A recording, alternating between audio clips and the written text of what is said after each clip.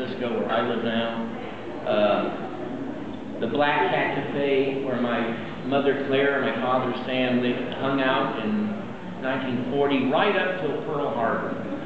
And then Claire went to work for the state government, and Sam went into the Army, like so many people did, of course. Bukowski did not. He was rejected for psychological. And the psychologist said, listen, after he evaluated him, he said, this was at LA Induction Day, he said, listen, Mr. Bukowski, I'm having a party of writers and artists. My home in the Hollywood Hills, would you like to come? No. So the Black Cat Café was started, I believe, sometime in the 1920s and went through many owners. But you see that one great photo of the man relaxing in a chair, slouching in a chair. That's Charlie Habercorn. It was a Swiss immigrant to the United States who bought the Black Cat Café and owned it for a few years. After my parents left, it was sold to another guy who kept it going into the 60s. And it was the first really openly gay lesbian bar in Northern California. That's not why my parents left. They left because of the war. My father has a story of a lesbian who was a dock worker, and he said she would clean out the Black Cat if anybody gave any trouble. You know, she was a real tough one. And, William Saroyan would hang out there when he was in town. There's a photo on this side of because there aren't captions on them, of an artist with kind of a Bogart-like fedora named Jose Ramis, who was a Catalonian, who had come to the United States in 1923, and he went home the year Franco died. He went back home. He wouldn't go back to Spain while Franco was there. And he did go back and spent the remainder of his days there. He was a artist who painted the California missions, and all those mission paintings are in their own little museum on Palma de Mallorca now.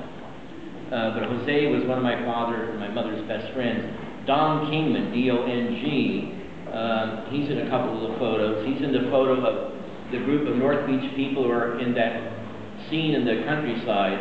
And you see my mother holding her arms up in that photo at the back. And then down in the front is Don Kingman. He had his watercolors on the cover of Time and Fortune many times. He did the sets for the movie The Flower Drum Song, Already Ancient History, the 1960s. And all through that period, my father was taking photos of the tail end of the Depression.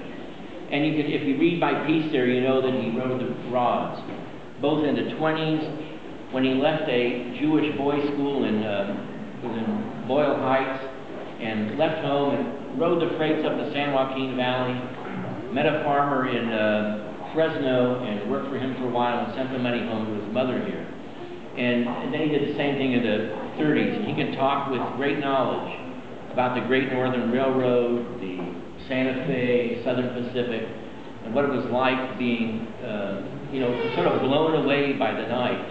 And Bukowski, as I say in my piece, he used to talk about Neely's tough old dad who rode the freights. And that photo of Bukowski in a freight car, we took him down to the rail yards. It took about 45 minutes to lift him into the freight car. And my father just jumped right on it with his camera. You know, as if it wasn't moving, but as if it was moving. He showed us how he did it when the freights were moving at about 15 miles an hour. It was a way of getting on. We had to lift him up there, and even when he was up there, he was unsteady. But he loved it. One thing about, I know a lot of people here are great Bukowski readers and fans. One thing about Hank, he loved the camera. And we started hanging out in the early 60s, and I really should have had that camera going then. I should have asked my father to come around there. But the oldest shot in there is Hank and I on little hobby horses. And that was his daughter Marina, who now is about 45 and has 2 children. I realized, I was wondering why my eyes were closed, and I realized I was at the tail end of an acid trip. True essay, and that's why I was sort of halfway between zonked and post-zonked. And Hank was hamming it up, but we didn't bring, it was not hams, it was Coors. Yeah, thank you. And the photo in Skid Row, Now, I hope this doesn't belie the captions. I wrote these captions for Danny. History, it's one thing about photos, even a photo, you know, you think it freezes history, but it doesn't, because we all read different things into it. And so even a photo changes history, but the trouble with writing a caption is, I said to Danny, send all the captions to me so I don't contradict myself, because I'm writing about more photos, because I might change the caption, but really he didn't want, he was embarrassed about going to Skid Row. Because I can tell you for sure, Charles Bukowski, he was fearful, like a lot of us are, of being on Skid Row, of ending up there. But he did everything he could all his life not to end up there. And the secret of his great success was that he was solidly middle class. That's why he ended up in San Pedro at a beautiful home with an Acura Legend and a BMW and a jacuzzi and a nice swimming pool and walnut floors. And we lived so close to the Emerald City of glitz and glamour. But my father he did his work really under the underground. And he didn't connect with the mainstream, you know, the mainline art scene. It just didn't happen. And so I think what you're getting is this gold, this secret gold from the deep caverns, in a way. He didn't do like one of the things Bukowski said in the old days. He said, you know, you have to go in the arena, you have to take your punches. And I'd go over there sometime, I'd always hear that, this was in the days of typewriters, not these things we have now, computers. But, you know, tap, tap, tap, tap.